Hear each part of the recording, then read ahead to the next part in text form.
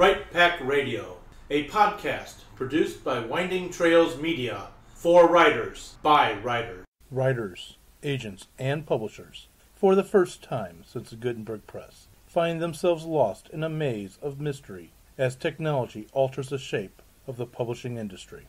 Searching for Answers is a group of writers throwing pop culture, writing, and publishing into a crucible of clarity, passion, and humor. This group is the Right Pack.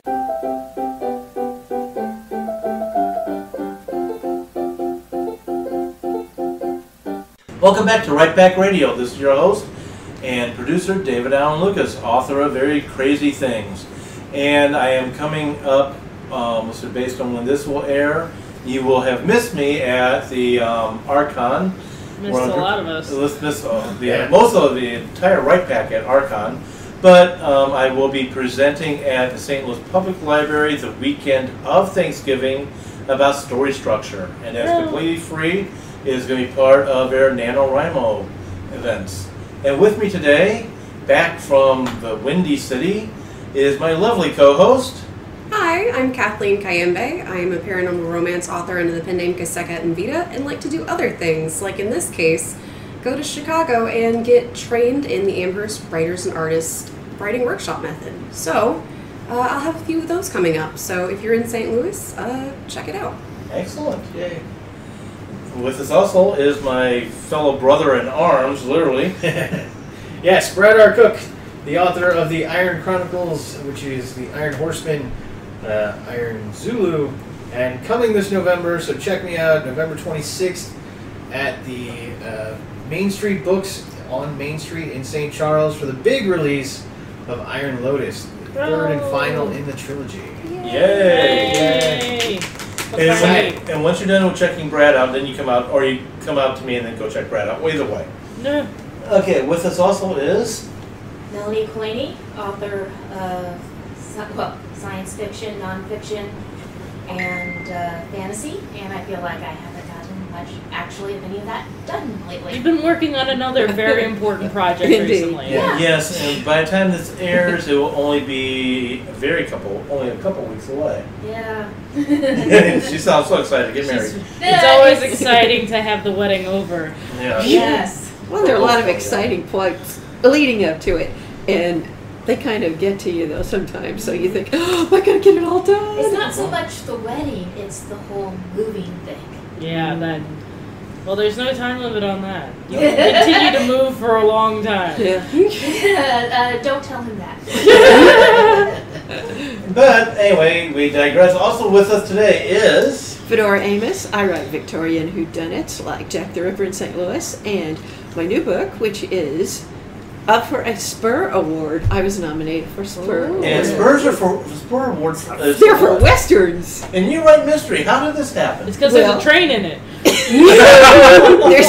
There are a couple of robberies in it. Yeah, I guess it's a Western. No, wait a minute. It's got a Western title, that's what I want to really Buffalo Bill. title. It has that too. Yeehaw. And that is Mayhem at Buffalo Bill's Wild West, which is set, of course, at Buffalo Bill's Wild West show, the biggest traveling show ever done. I'm also vice president of Greater St. Louis Sisters in Crime. Yay. And finally, I'm Jennifer Stolzer. I'm a children's book author and illustrator. I'm currently wish I was working on my premier self-published fantasy story, Threadcaster, that you can check out on threadcaster.com. It should be out next year if I can actually get back to editing it soon. Life sometimes gets in the way. Yeah, it does. You hear me mourning. It's one of those things. You say you should be, you want to be writing, you'd rather be reading. Well, I would rather be editing. Amen to that. And most people hate editing. We can I admit love that, too. editing. You love editing? I love editing. I love critiquing. I love critiquing too much because I make people sad. Well, I think that's very appropriate given today's topic. Given today's topic, which is rewriting, editing, and polishing every scene. And by the way, this is part of, we're also having a wake for one of the great Western writers, Zane Grey. So let me tell you something a little bit about Zane Grey before we get started here. Zane Grey actually was a favorite of my father, but that's not the important part. Zane Grey was born January 31, 1872, and he died in October 23rd, 1939. Now, why that's important? Remember, 1939, he dies, right? Well, Zane Grey became the first, well, or at least one of the first millionaire authors. Think about the time period. $1 million today is not $1 million back then. It's a lot less. $1 million is getting really high up there. He was able to form his own production company for his movies. Exactly. And finance it, so it was He was the J.K. a lot of money. Rowling. He was, Yes. yeah, He was definitely- richer than the queen. Yeah, and he had a huge influence on Western writers as well as other writers. I'm going to quote somebody in a few minutes. He was also Dwight D. Eisenhower's favorite writer. But something to note here, he died in 39, right? He had such a stockpile of manuscripts. Think about this, people. He has such a stockpile of manuscripts that they continue to publish a new novel every year until 1963. How on earth did he write that much? I don't know. Apparently, I need to write more. Well, he could write a lot. He could write 18 pages in a day. Well, considering the bit that I've read of him, That's impressive. It is, yeah, no matter he what you doesn't write. skimp on the words either. It's not like he's No. writing 18 pages of solid dialogue. The Right. thing, though, that we've mentioned before the episode began, his prose is a bit purple. Very much. A bit? It's more than a bit. It's a little bit. Full of Way- words and way descriptions purple. that are unnecessary So while for it's- story. While it's not 18 pages of white A space plot, in between dialogue, it's not necessarily 18 pages of stuff happening either. It might be 18 pages describing prairie grass. Which Right. is He's the other- Tolkien Well, of the that- West. that- Here we Which go. is Hold on, another. real quick. All right. At night, when all was dark and still, when she lay wide-eyed and thoughtful under the shadowy canvas, she would be confronted by an appalling realization. Her sympathy, her friendliness, her smiles and charms, of which she had been deliberately prodigal. Her love for the children and her good influence on Murdy, all these had begun to win back Ed from the sordid path that had threatened to lead him to ruin. All right. So Yeah. That would On be that from note- Under the Well, Tonto actually, no, Red, before we jump on that note, published in 1925. let me Good choice. point out some things about Zane Grey, and then I'm going to turn Before over we to start that note. critiquing him. Right. One of the things to note about the Zane Grey and the time period, he's kind of considered the father of the Western, but he didn't just write Westerns. I'm going to talk about that in just a minute, but he was in the middle of the pulp fiction era. And that was getting the books out as fast as you could. I have often, either on mic or off mic, compared self-publishing modern day to the pulp fiction of back then, as far as the amount of work you had to do to get the attention that you needed to hopefully become successful. Zane Grey also wrote not only Westerns, but he also wrote 2 hunting books, 6 children's books, 3 baseball books, 8 fishing books. He also wrote movies and wrote a TV play.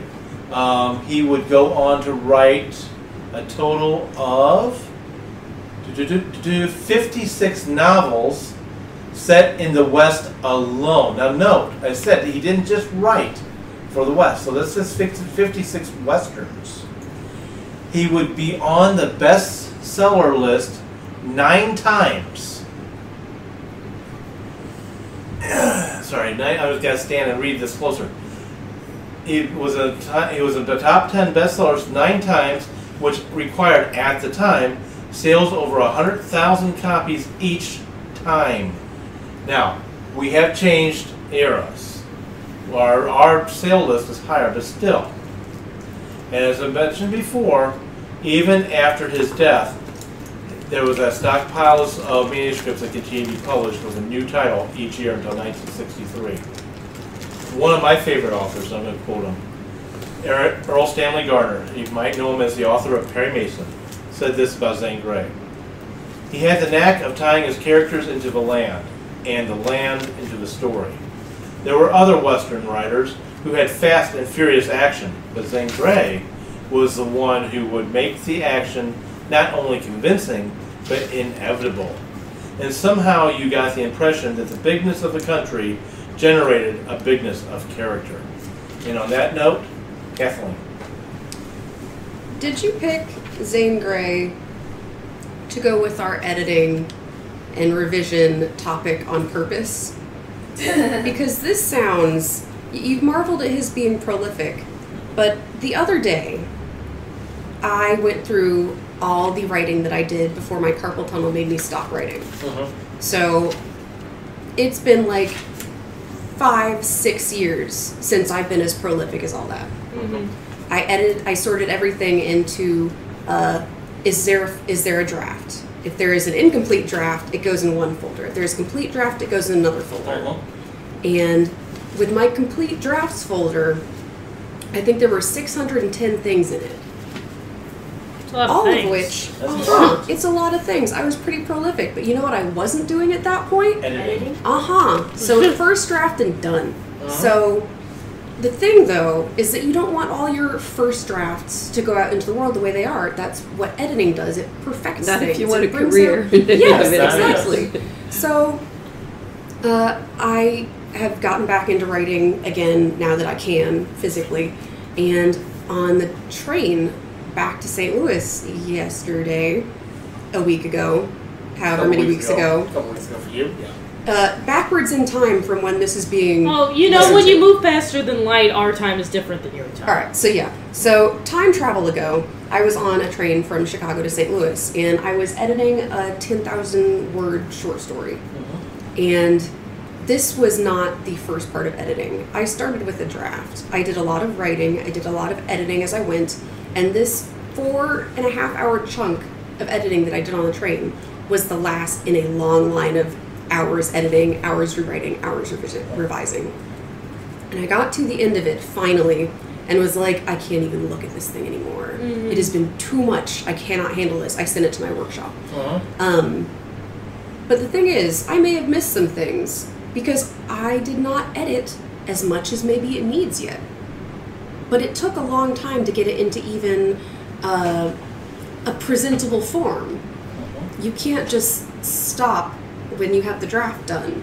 And if Zane Grey, whose writing is a bit purple, had done all the editing I was doing, I don't think he'd have been nearly as prolific because all that editing takes away from writing time. That's bad. So you can be completely and utterly prolific, or you can have less writing that is done, but what is there is polished. So it depends on what you want as you're going into your writing. And one of the things I'm glad Brad answered, Brad, because you're ready to dovetail into it, but since you asked me directly, one of the things is to remember about the Pulp Fiction era and the time frame in which Zane Grey is coming out initially.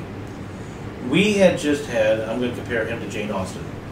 We just had the time period of writing in which you have got such purpley prose that we're describing everything, like the food they're eating, the plates they're eating it off of, and so forth. This is a stepping stone from that time period writing to something that's closer to modern day. The writing period of Jane Austen and so forth was set because people didn't travel that much or travel that far. So they became sort of travel books. We've kind of talked about that before. This is the stepping stone in between. And I think also a warning sign to modern authors that sometimes looking back, you can admire these authors of a past day, but you've got to pay attention to what your modern day audience is looking for. You're right. I said before, this author is one of my father's favorites. Knows the key word there, not mine. And what you just pointed out, well, I respect Zane Grey, trust me. I always was more a Louis L'Amour fan when it came to Westerns. But what you just pointed out is a reason why I never really dove into him that deeply. And with that, I've got Brad and then Fedor. I mean, these books are obviously edited. My guess is they were probably proofread or something like that, especially if he's putting one out a year. But to answer your question about editing, or to tap onto that, I actually just have now finished 2 straight months of editing, where I've done little else but edit. In the last month and a half, I have gone through 3 revisions of my novel of Iron Lotus coming out this November. The first one's on my side before I turn it into the publisher. Then turning it into the publisher, getting their edits back, going through that, and then turning it back, and then getting those back, and then going through it one last time. So 3 rounds of edits, basically, in kind of an impressive state, where we changed a lot. Not a lot, but we changed some things around, did some things, and made certain that everything made sense. And that's kind of what this last edit was going through and making certain that everything made sense and all the edit changes were in there, and had done right, and no excess words and stuff like that. But yeah, so I've done little else now. I did in that time also write a 40-page novella, but it's not ready to come out yet. So. Nice. It's getting ready to start its own round of edits. Exactly. That's what I'm doing right now. In fact, that's what I did last night. Right. You diagram with him. Yeah, I just want to point out for all our listeners what Brad said and what Jen said. Round of edits. Yeah. Yes. There are multiple rounds of edits generally to get something polished enough to publish, and that's normal. Yep. I think that probably all of the Zane Grey novels ought to be given credit to not just Zane, but also Lena. It should say Zane and Lena Grey. Now, who's Lena Grey? Lena Grey was his wife and his editor. He was like a manic depressive kind of personality who could not stand to be criticized. He went out of some publisher's office and clung to a lamppost, unable to see because of what the publisher had said to him and the rejection that he got. So that it's his wife who did all of these, and he personally would just disappear for months and go fishing or have a bunch of mistresses or do something else.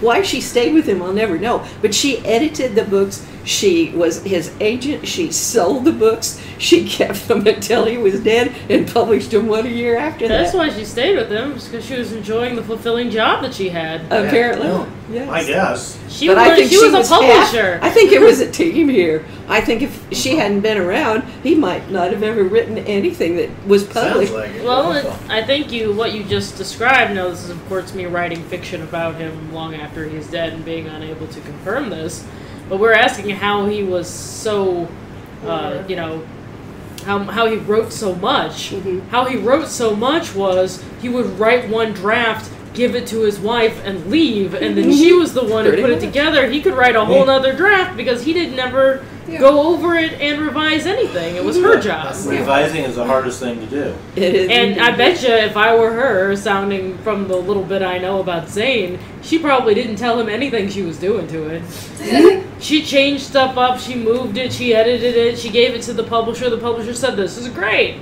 And as far as Zane knew, she'd never touched the thing. That, we don't know, but that very well could be. Well, it's certainly true that he did not have his eye on anything but Zane Grey for the most part. That, for example, his most famous book is Riders of the Purple Sage, came out in 1912, and has since had sold millions of copies and has been made into movies more than once and a TV miniseries. It's a very famous book, okay?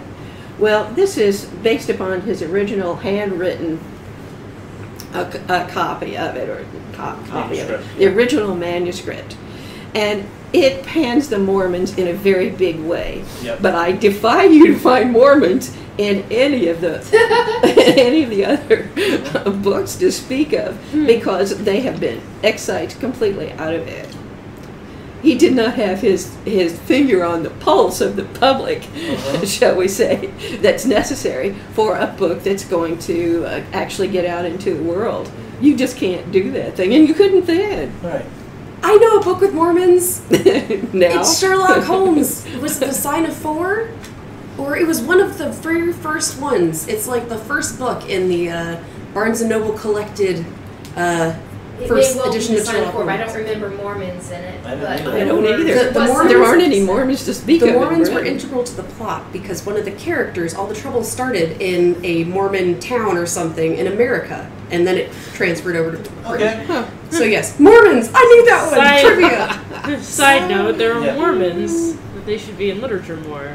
And not villains all the time. If there were Hashtag, we villains, need they were diverse just- books. Yeah, there you go. For many So- different kinds of diversity, too. But talking about going back to rewriting, I'm going to avoid that. Landmine. No. What? Just never mind. So, Yeah. Uh-huh. we'll talk about it. Nah, just jokingly. We won't talk about it ever. Sweep Okay. it under the rug. So, talk about rewriting, editing, and polishing up.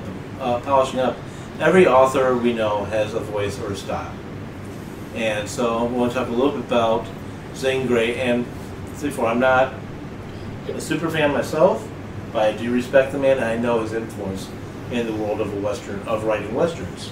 Well, he almost popularized it Yeah. by himself, really, because say in the 1950s, I just read that there were 300 million books sold, paperback books. Uh-huh.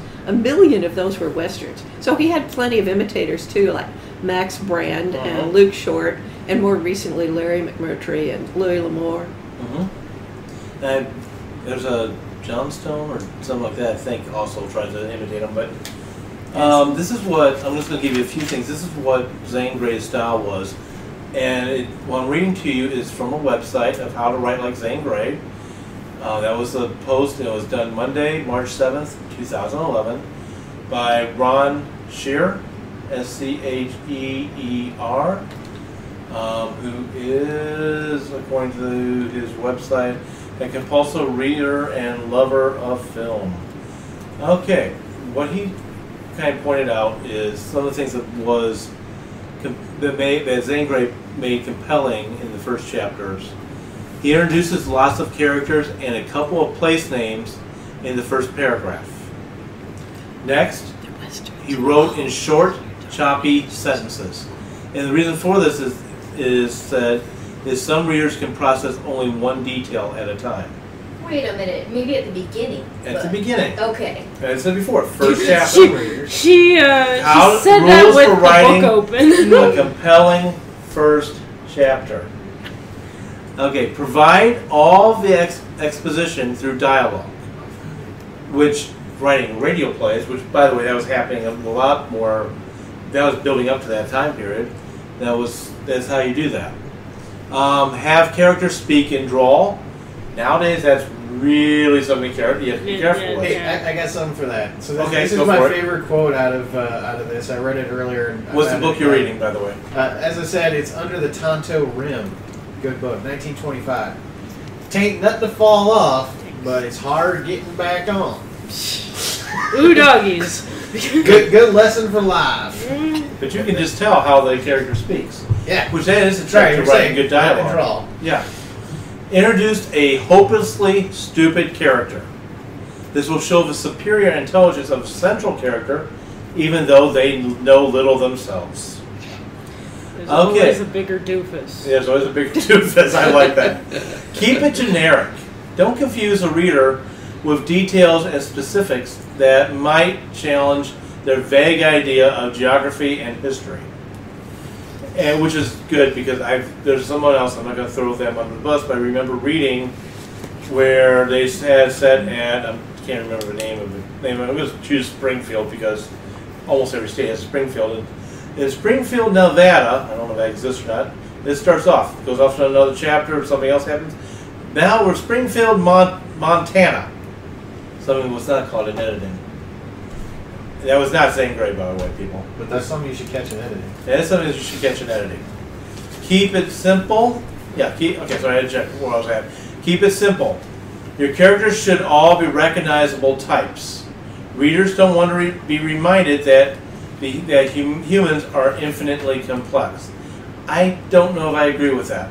Well, But he, we're talking he about Zane Grey. invented some. We're talking about how He to invented write. one that's pretty complex, I think. The Lassiter character, Okay. which is the mysterious stranger who comes into town probably wearing all black. Okay. And then rights all of the wrongs of the village or town or whatever it is. Sounds like you. I think he invented some of these characters, which are fairly complex. That one is, because he's damaged, and yet he's a good guy in the long run. And then you just made me think of Magnificent Seven. I was Yeah, thinking of exactly. Yojimbo. Of who? Yojimbo. Okay, yes. It's what the Uh-huh. Good, Bad, and the Ugly is based on. Uh-huh. I was going to say about keep it simple. Oh, your characters should not be infinitely complex. Zane Grey, we now know from Fedora that his wife did the editing. He wasn't doing anything with his drafts once they were done, pretty much. We don't know that. I don't know. Well, But it would be a guess. I was going to bring up something that editing does for me. My first drafts, because I am a hybrid plotter pantser, are not planned out all the way through. I don't have everything solid in my head when I begin to write a story. And often when I finish the story, that's when I go back and I pull things out of certain characters, or I realize over the course of the story, oh, this character feels this way about things, and that's why they need to do this instead of like that, and that's why they said they were going to do that, and I had to go with it. So I should draw it up in these other places. So revision is a great time for writers who are like me, who do kind of more sketching the first draft, to add those layers of complexity, those to make the characters individual instead of types, which is how often they start out. So how to write like Zane Grey makes sense to me on that level for that particular idea, because if he didn't go back, his characters wouldn't necessarily be as fully fleshed out as they would be had he revised. True. And also, too, that much was on Brad, is I need to remember what I just admonished Melanie about is this is talking about the first chapter. And my question now would be is how complex of a character do you want to introduce in the first chapter? Where I'm thinking really the best way to show a good complex character is like an onion. Start off, you get the outer and you keep peeling away later in the story, layer by layer, and showing how complex they are. And they have to have some kind of arc of growth Right. and redemption if they're a bad character, or Right. development Yeah. and growth if they're not. And I do want to highlight that this is how to write like Zane Grey. Yeah. And that is one writer's way of doing things, and it is in some ways outdated at this point. So these are not rules for writing. These are just kind of a fun way of seeing what Zane Grey is like when you read his first chapters. Right, which is really why we're not, even though we're talking about some of these, we're not digging in like we do Fun normally. with Zane. But you'll still find him in the bookstores and the libraries, Yeah, folks. they'll be published. He still sells books. Heck, I might have to read one of these or something. But to tag on to what you were saying about editing, I find that fascinating because for me, my revisions are one way of clarifying everything that I'm trying to say. Because I might not, like, I know what I'm trying to say, but does my reader get what I'm trying to say? So editing is, a lot of my editing is that, to make sure that my reader is going to get exactly what I'm trying to show, and then also to add in, like, bits throughout the story where maybe, you know, where I've got a subplot running, and, you know, I know that the subplot's there. I don't have to, you know, change it or anything like that, but I might want to add to it in a scene or something like that, and that's where I do a lot of my editing. So it's not like I'm going through and picking out and realizing what's going on. It's more like yeah, I always compare it to sculpting, where I'm smoothing out the edges and stuff.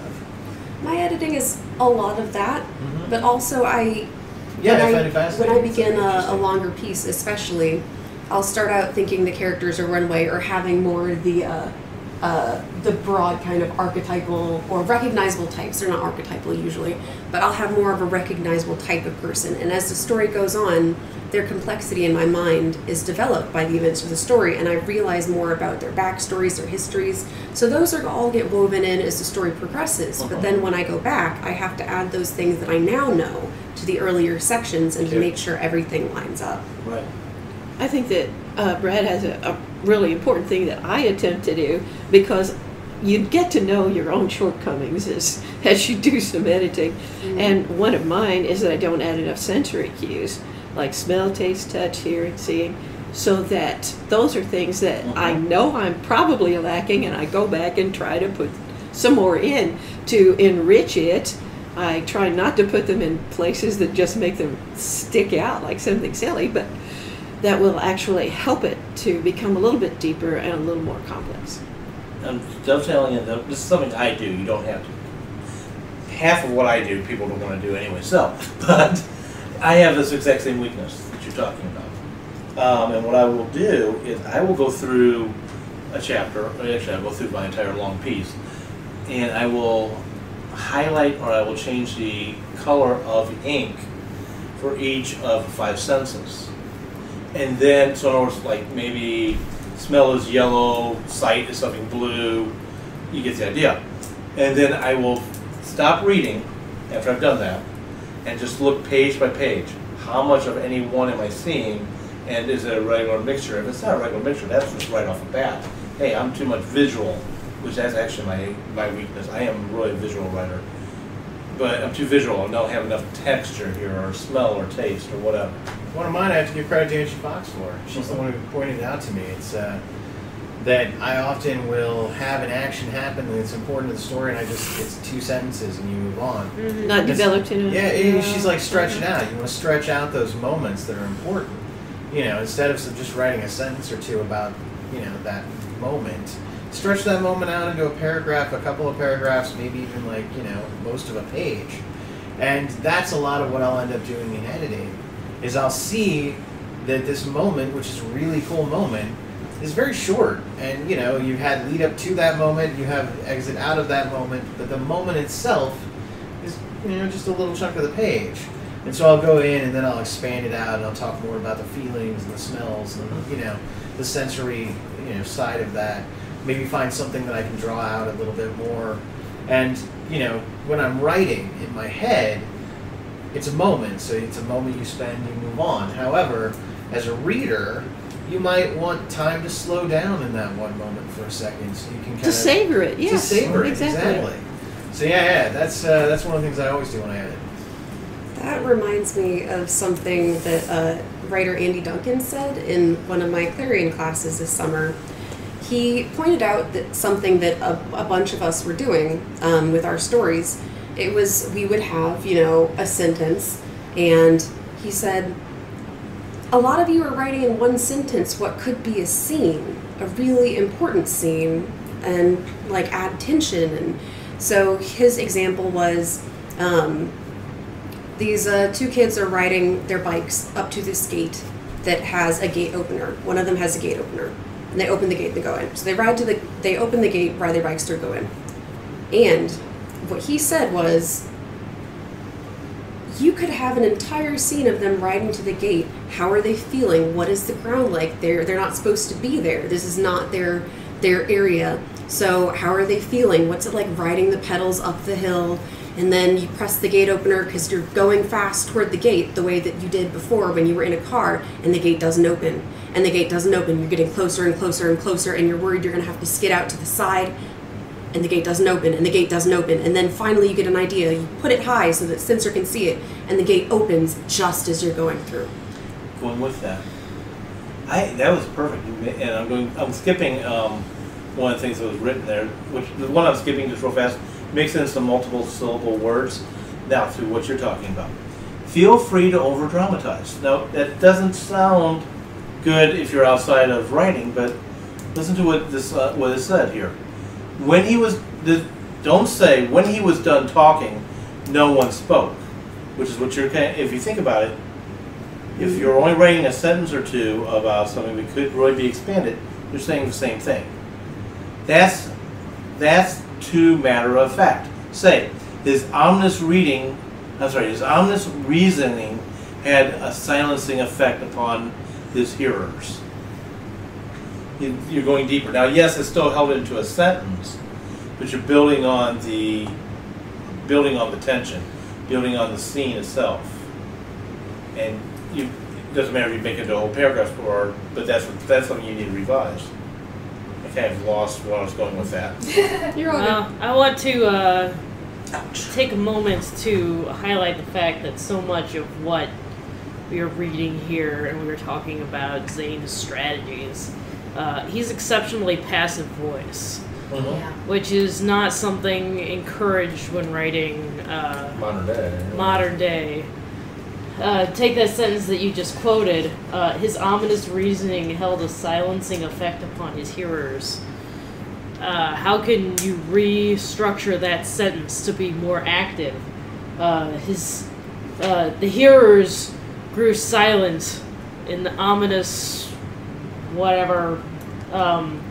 As the sense of his reasoning settled ominous over them. For his ominous reason, silence his hearers. Oh, that was even easier. Yeah. Silence his audience, I Their guess. mouths clamped shut. It's more engaging in general and less purple in general to switch to an active voice as opposed to a passive voice. Now, passive voice sounds a lot like a told story because humans speak in passive voice. But narrator voice is more active because the narrator is supposed to be engaging you and drawing you through the story at a pace that you want to continue. Not at a kind of stuttering, sad, you weren't there, but let me tell you about it pace. Right. Didn't you have something to do with zombies that was a way to tell whether a sentence was active or passive? Was that you? Yeah. You put by zombies at the end, let you know if you've been telling a passive sentence because it's got the action at the end instead of at the beginning. So wait, I want an example. Which one it buys on? Yeah, example. I don't know.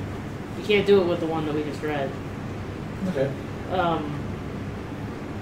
The ball was hit. Yes, by zombies. So that one's what? Active or passive? Is passive. So if it works with by zombies at the end, it's passive voice? Yes. Yes. Because the action's at the end of the sentence. Otherwise, you should just be say at the John beginning. hit the ball. Okay. Then you can't put John hit the ball by zombies. That didn't make sense. Yeah. If In a it passed the different zombies connotation. on the way. Well, in all fairness to old Zane, he used action verbs plenty.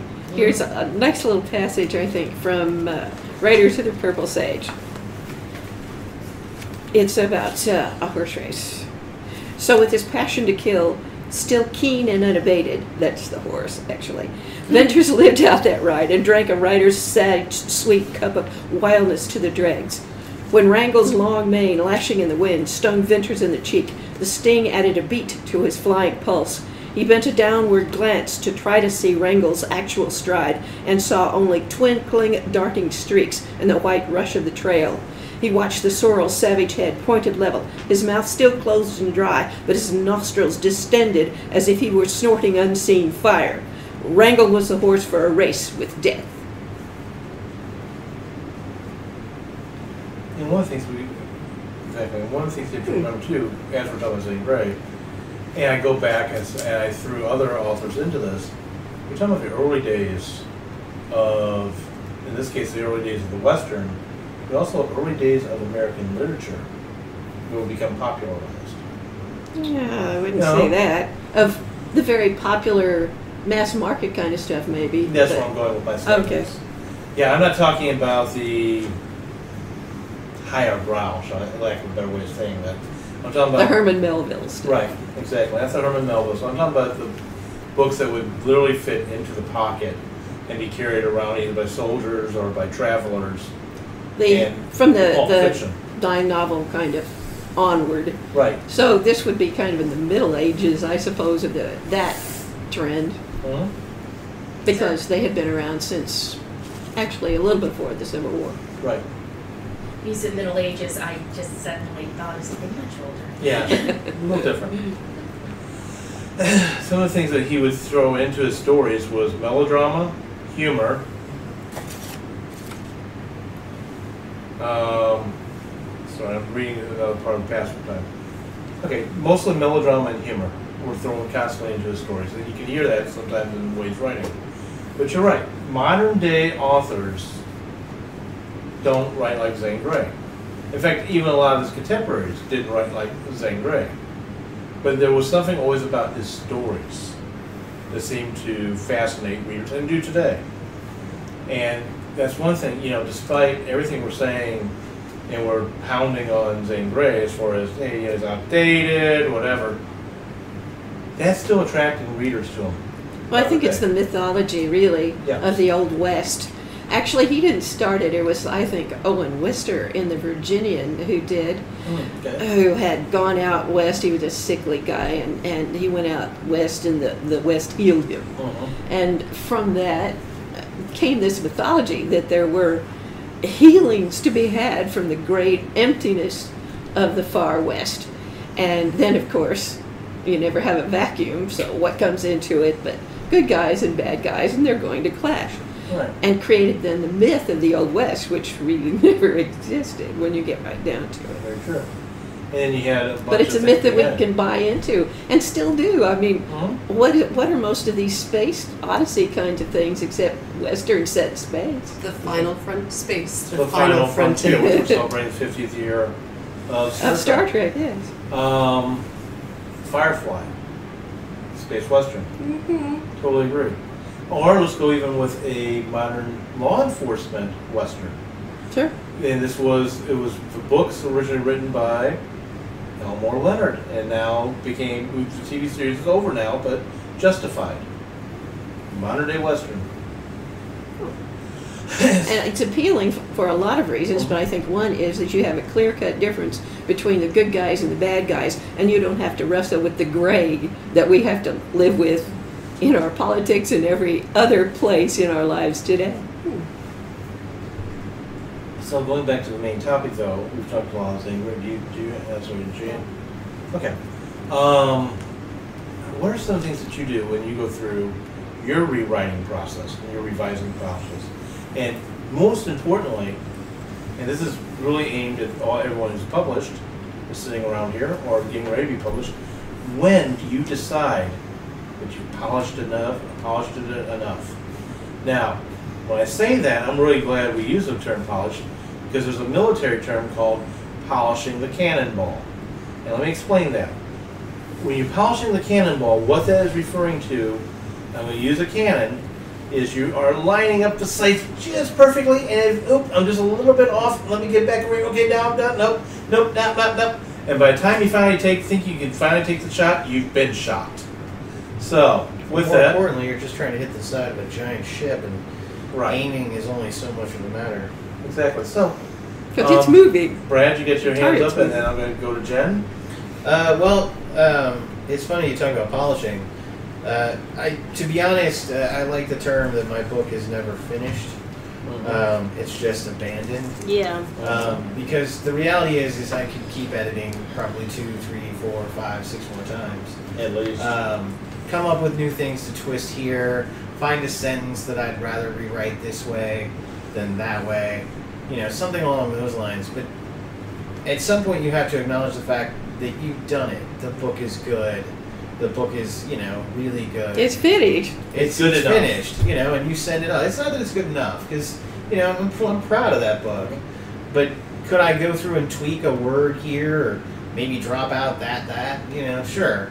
But it's finished. It's ready to go. People are going to love this book, despite the fact that, there might be, some bad sentence in there that's like 3 words long. But my process is, I start off with 2 things. So I've written the book, I know the book, I may have probably gone through it, sending it off to my critiquers. When I really sit down to edit it, I generate a list of everything that I know that I want to touch. Maybe it's something in the end of the book that I came up with that I decided that needs to be in the beginning of the book too. Any long thing. So it's generally going to be half to 3/4 of a page of notes right there. But I don't necessarily go through and do all those notes at that time. What I then do is go chapter by chapter. And I go through each chapter and I work each chapter over, and I'll add to that list of things that need to change, things that I start to notice as I go chapter by chapter. And then at the end of that, once I've gone through all, however many chapters there are, I will then go to that list, take that list, and then do that through the entire book.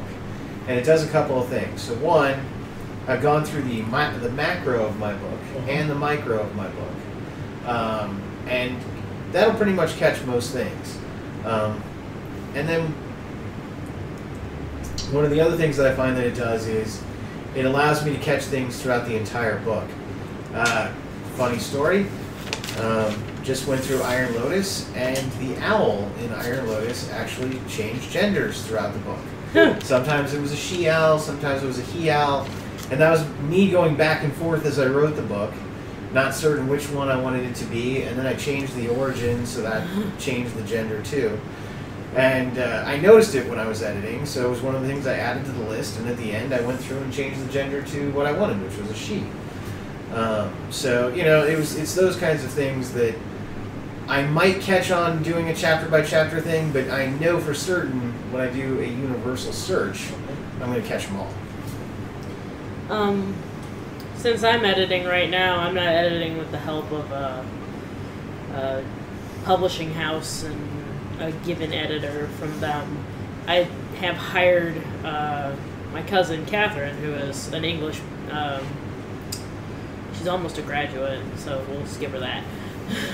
I have a degree in English. Yeah, she's been studying English and English structure very in depth, and I trust her even if she is still a student and she hasn't edited a whole lot of novels. I feel like she knows what she's doing with making sentences. So I hired her to do my final go-overs, and I'm using that money that I'm spending on her and her time as my it's done. Because after she's looked at it, I would be stupid to change it because I'm gonna mess it up. She's already gone through and checked it all. Mm-hmm. So leading up to that point, I wanted to make a note that I'm doing a final revision through, and when I revise on my computer where I typed it, everything looks wrong. Like, everything's wrong. Mm-hmm. Why did I pick that word? I'm an idiot. That wrong. But when I'm reading it in my printed version that I got using Lulu.com, the printout version, I'm reading it and it's fine. Because it's printed and it's bound in a book and it feels concrete and real and it's there and it looks different. And I've also been removed a step from fixing it. That's just the way it is. And it's not perfect by any stretch. But the number of edits I do with my pen in the printed out version, which is the reason I bought the printed out version, versus the number of edits I do when I'm looking at it with my keyboard, is vast. Because I've gone through and rewritten an entire chapter from scratch, and then read it in the book, in the version I didn't read, and it was fine. I did all of that work because I didn't have my galley copy with me, and I probably only needed to rewrite this paragraph here, change the sentence there, get rid of that dialogue tag, get rid of that dialogue tag. It was mostly fine. There was nothing wrong with it. But the mindset of staring at it on a computer screen versus the mindset of staring at it in print, that's enough to make me feel like everything's terrible, let's change it all. So keep that in mind. Sometimes it pays to edit on paper. Mm-hmm. Actually, you're raising a question I'm going to come back to. I'm glad you came up with that. I'll let Melanie go first, and then I'm going to ask that question. Yeah, I was just thinking, when you're when you're editing a series, you also have to think about consistency between books. Because I was reading a multi-book series, and there were some secondary characters in it. They were the children of the sister, and I say the children because the oldest one was a girl, and the second one was named Taylor. And I'm almost sure that Taylor was a girl in the first book, a boy in the second book, a boy in the first book, a girl in the second book, and a boy again in the third book. That's confusing. Yeah. Just why you keep a Bible of stuff for a series. But this particular, again, Taylor's a unisex name, and this book actually had co-authors, and so between all those things, they couldn't keep straight if Taylor was a boy or a girl. It's easy to lose track. Fedora was saying, it's always good to have a series Bible, which I think we did an episode on. Go look through our list. It tells you what a series Bible really is and how to use it. I've got a question for everybody. Brad, you had your... I was just going to tack on to what she said because what you're saying is very true. So Iron Lotus is the third in a series. And when going through it, there were a couple things. So one, my editor and I got into a disagreement about how something should look. And I was like, I understand where you're coming from, but this is the way it's been for 2 books now. Yeah. It's too late. Yeah, it's kind of one of those, change it exactly. It's one of those. It kind of needs to be this way for consistency, and whether it's right or wrong, I'd prefer consistency. Yeah. Over that. But yeah, and then there are other things where I go back through, like I couldn't remember if the little dragon in my book had actual scales or if he had a leathery skin, because I described both types of dragons in my book. And I wasn't certain, so I read back through, And actually, I found out I did not describe it in Iron Horseman, but I did describe it in Iron Zulu. Ah. So it was kind of funny. It was like, went back to the first book, read through all of that. Yeah, well, okay. You word search Did a word search it exactly on the files.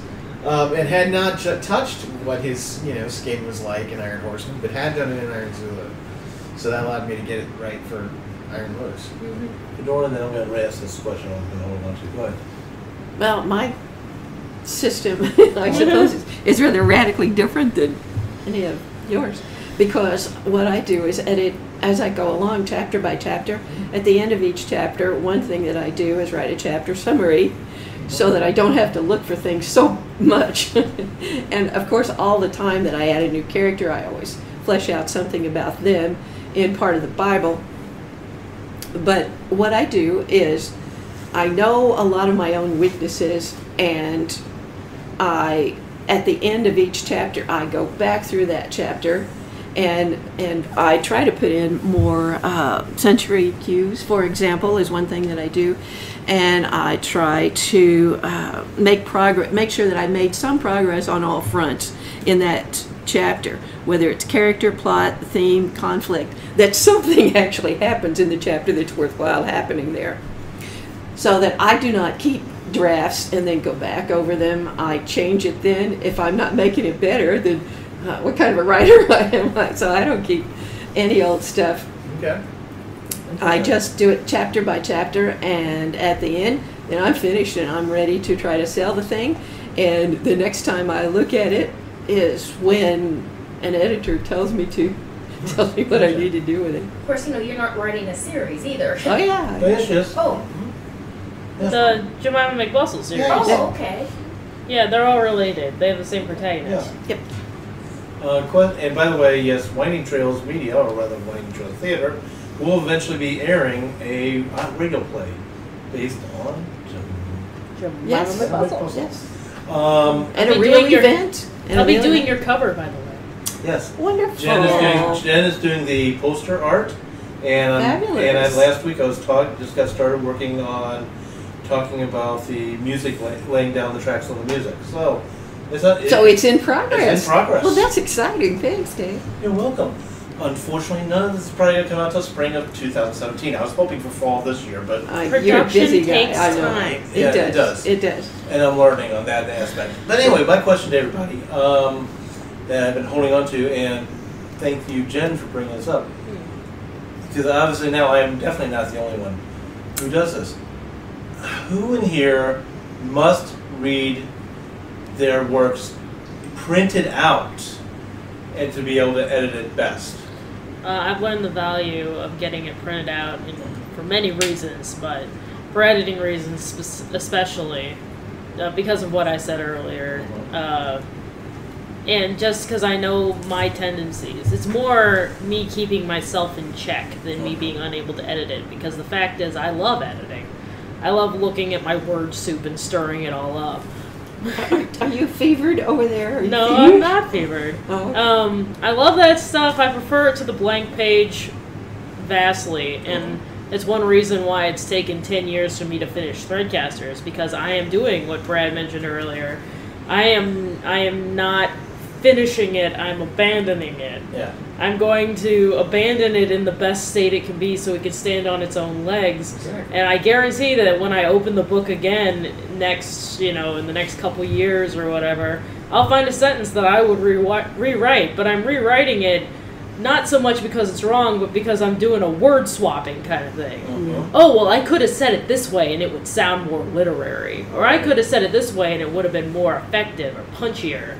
And the only reason that is an option is because it's in that plastic state of being on a Word file, on a Word document. And it's so easy just to back, rewrite. Oh, yeah, I feel so oh, my endorphins, they feel so good. Or you have it printed out, in which you can't go back. You have to look at the words that are on the page, and if they're in English and they're in the right order, generally in my brain when I read them, they're fine. I'm a little bit different than you on that. I do have to see it on a printed page that could really edit really well. Mm-hmm. But unlike some of what you were saying there, my problem is on the computer screen, I tend to miss the forest through the trees. I tend to miss the problems, or that's where I'm reading it and I know what I meant to say, so if I mentally say it there. When I have it on paper, there's just something about it that lets me be able to cut through it and be able to see more and see the problems. I don't know why. Brad, then Kathleen, and then... Yeah, so what Jen just said there, actually, I wanted to add to that. Yes, you will go through the finished book and you will find things that you will want to change. Every author, I think, does this. However, the beauty part of that is the reverse. You will also go through and find passages that you were like, damn, that's pretty good. And I wrote that. I might not believe that I wrote that right away, but in the end, your name's on the front of the book, you realize, wow, I really did write that. However, so to the editing thing, I edit off a computer. I don't like editing off paper. It's a step that I used to try and do.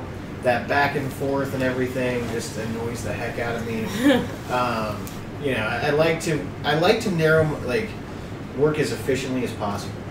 It's one of the things that I really like to do. It's why I don't do a lot of the color changing stuff and everything like that. I really try and have forced myself into that.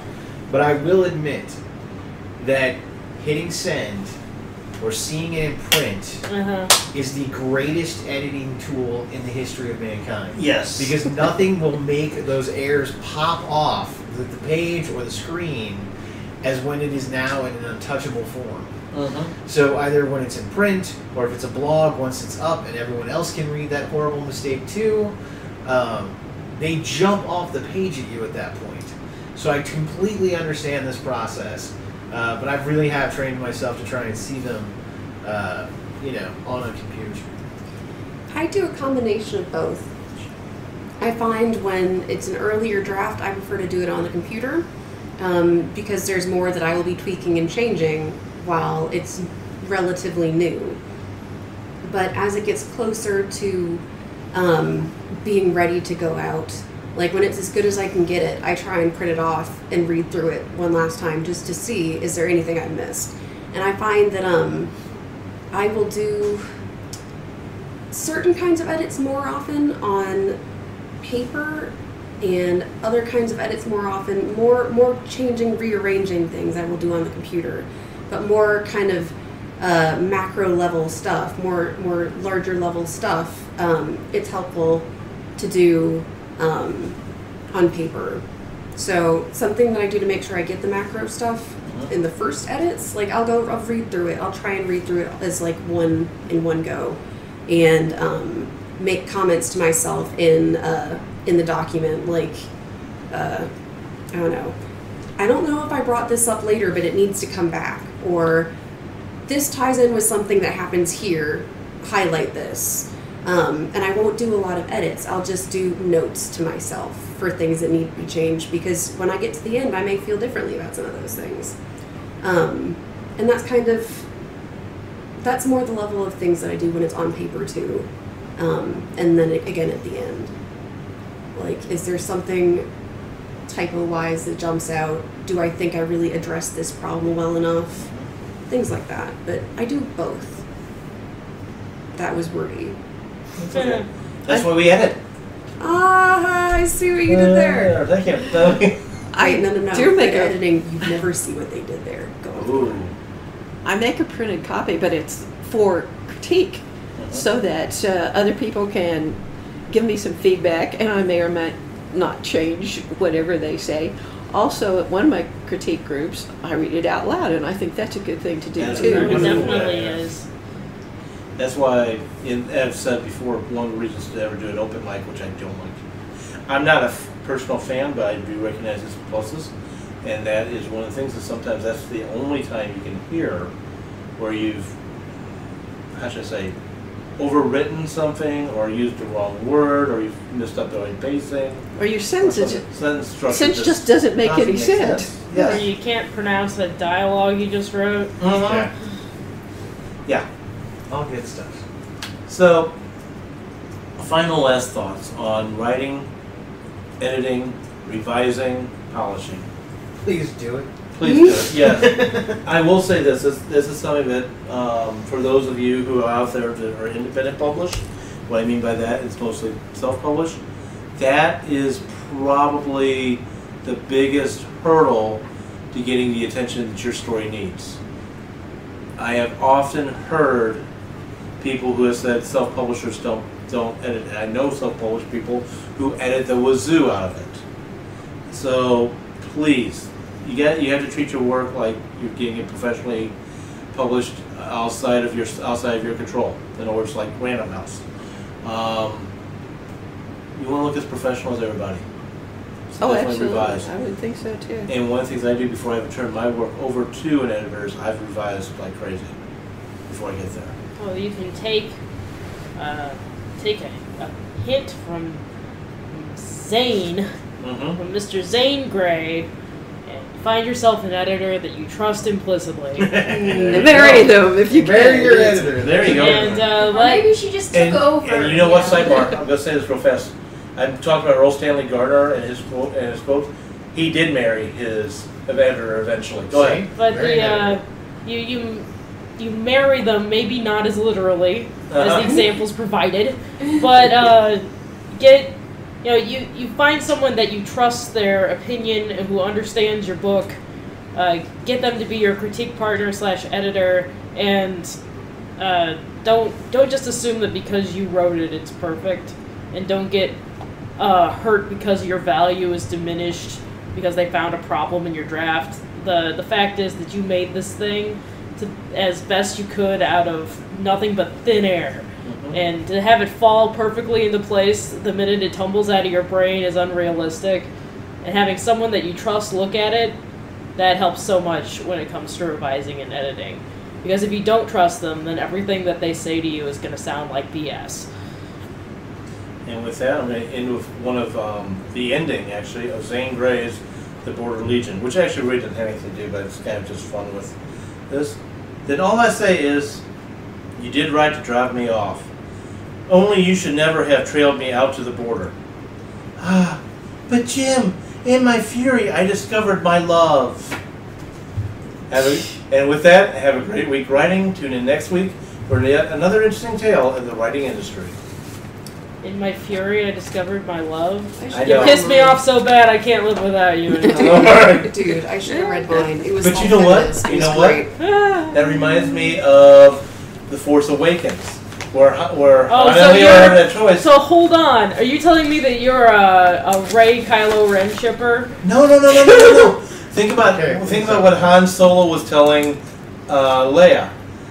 Leia always said, "I hated to see you go," and Han goes, "That's why I did it." Oh god, this is too good. Okay, She here we was go. just one little atom in a vast world of struggling humans, like a little pine sapling lifting itself among millions of its kind toward the light.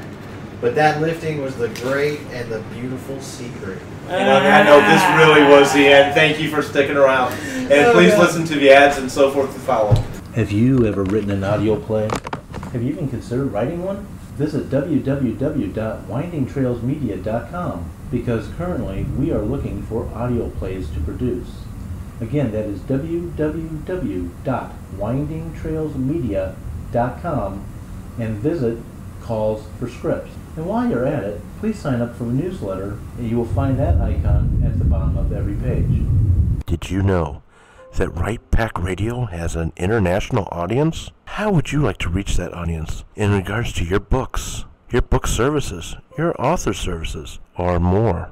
Go to www.windingtrailsmedia.com and look under advertising for more information. If you don't have a script, that's not a problem. We will be happy to work with you. Once again, go to www.windingtrailsmedia.com for more information. The new theme songs for Right Pack Radio were written and performed by Meredith Tate.